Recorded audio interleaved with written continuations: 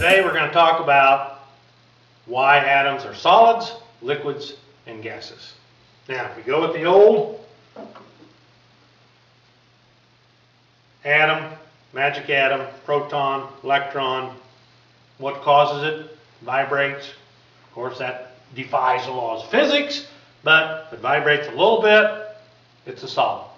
If it vibrates more, it's a liquid. If it vibrates a lot more, really violates the laws of physics, big time, then it's a gas. Alright. That makes sense to you? Fine, but it doesn't make sense to me. Let me show you how it really works with the keyring atom.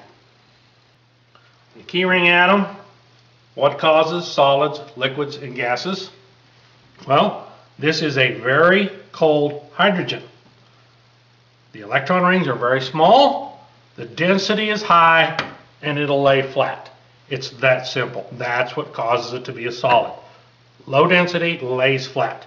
Now, if you get hotter, like this one right here, all right, it doesn't lay as flat, the density's less, and it'll roll. It has the ability to roll. That's what makes it a liquid. Very easy. Or if you go to these hotter atoms here, like so, way less density, and it's bouncy.